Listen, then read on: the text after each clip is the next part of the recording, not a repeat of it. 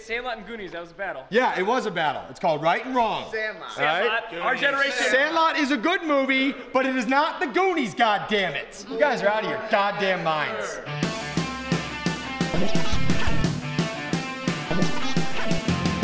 How do you feel? Nauseous. We're starting on new designs. We're redoing, tearing down the icon room of Statesville, the warden's room, the room we have had from day one and the room that we will always have. We always kept the warden's room and the rules room the same and added little changes in. This is a completely gut and redesign of the premise of the Statesville Haunted. You gotta see his vision. Well, they're standing over there. The warden used to be a guy standing on a box with some halogens behind him to blind the audience so they couldn't see how bad everything was. Now we're putting $60,000 into that room. We've increased the size of the warden's room by 20%. Not 20% for the audience to stand in there.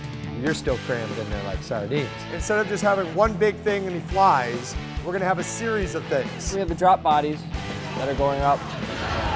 They stand up and then they fall over. The entire floor that this audience stands on moves up, down, and drops.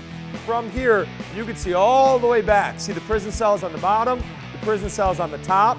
He wanted to experiment with these vistas, you know, so you see a lot of the room, but you're still disoriented because you're switching and changing directions. I want you to be able to see 2 rooms away, but not see what's coming after you in those rooms.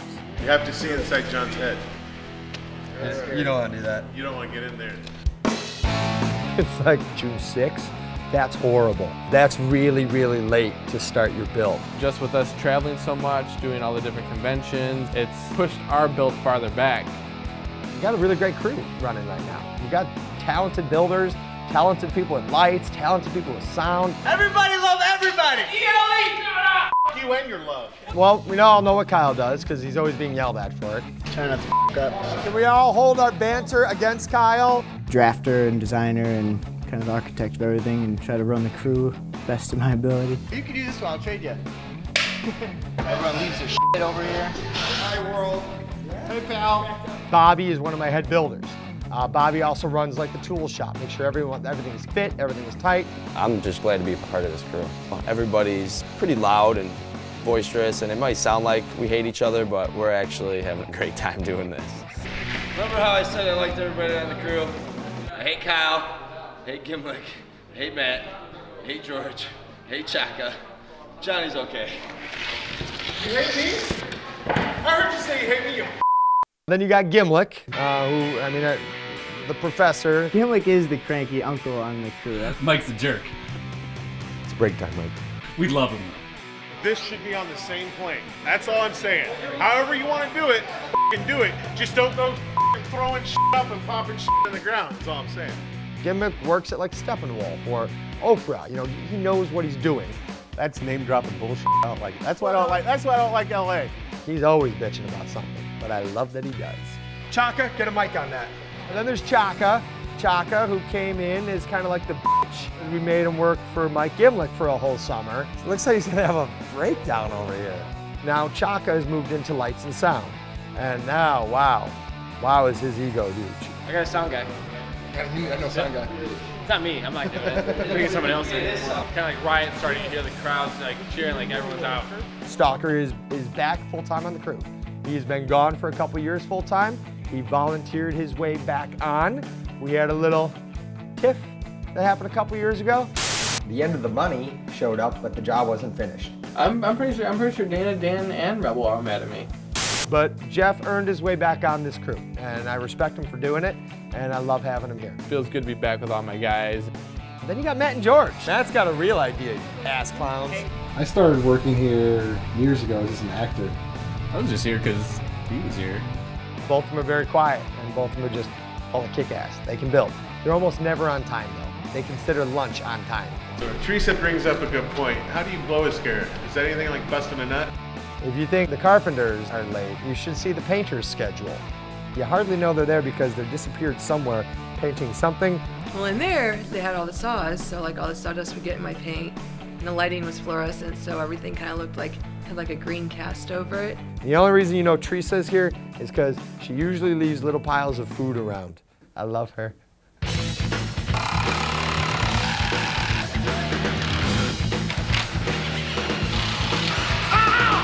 Trick or treat. Anyone else need screws? No one's gotten hurt yet.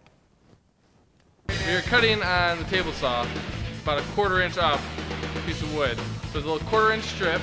Turn the saw, the blade still spins to slow down. Before the saw blade stopped running, I broke it off, and it hit the saw blade, spun around, shot right at his d. Right into my nuts. So, what's the condition of the d right now? I have one ball that's bigger than the other. He's all right. I'm still getting some screws thrown at me when I turn my back at him. So he didn't forget about it yet. I don't like reworking something, and we're always reworking something. So, do I like the job? Yes and no. Now I'm designing the wall we're about to lay out. So making sure all their measurements are right, trying to get them all their centers and all their cuts so they can put it up real fast. Whoa! Kyle! What's going on? We got a big problem. This wall seems to be missing maybe a foot of its length. Right now, Kyle is panicking. Is it supposed to have a 6-inch gap in between? 6 inches too big, and what's our opening over here? 48. It's because 6 inches too small. So the center isn't center. Goddamn grateful we didn't put redheads in the ground. We did just shoot. We probably lost 2 to 3 hours of labor.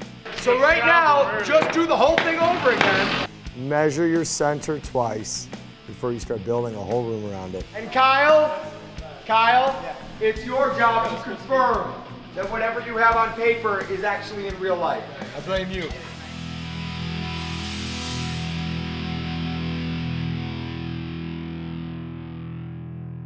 Day 1 and already swollen ball sack, so can't wait to see what happens tomorrow.